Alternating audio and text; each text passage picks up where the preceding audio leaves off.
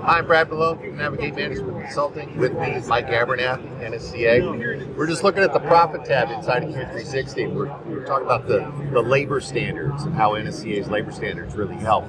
Tell us a little bit about the formation of it. How do you guys use it? How do you share it? How do you integrate it to gain value? Yeah, so NSCA's labor installation standards, every 2 years we go with we've got a group of experts, right? Operations leaders, project managers, estimators, and so forth within the industry, from security to AV, life safety, across the board. And the goal is to find out how long should it take to install a said device, right? If that's an in-ceiling loudspeaker or whatever. So taking that information, then using that so integrators have those standards, right? So they can be consistently quoting the hours that it takes to install a said project. So we've been having and sharing this data now for at least the last 15 years. Yep.